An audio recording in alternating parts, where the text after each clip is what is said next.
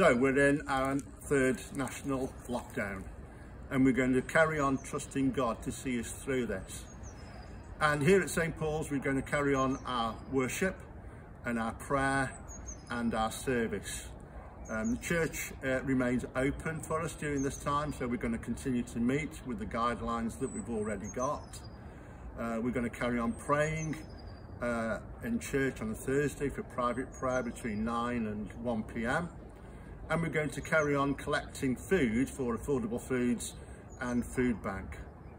We're going to pray, and we're going to honour all those who work for the NHS, all key workers, children who are learning from home, schools themselves and the staff who are looking after vulnerable children and the children of key workers.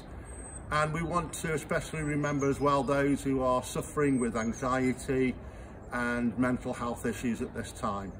So a call for compassion and understanding, love and kindness, and also a call for us as God's people here at St. Paul's to go deeper with God, to trust him and to see us through these very difficult times, knowing that God is with us, he never leaves us nor forsakes us.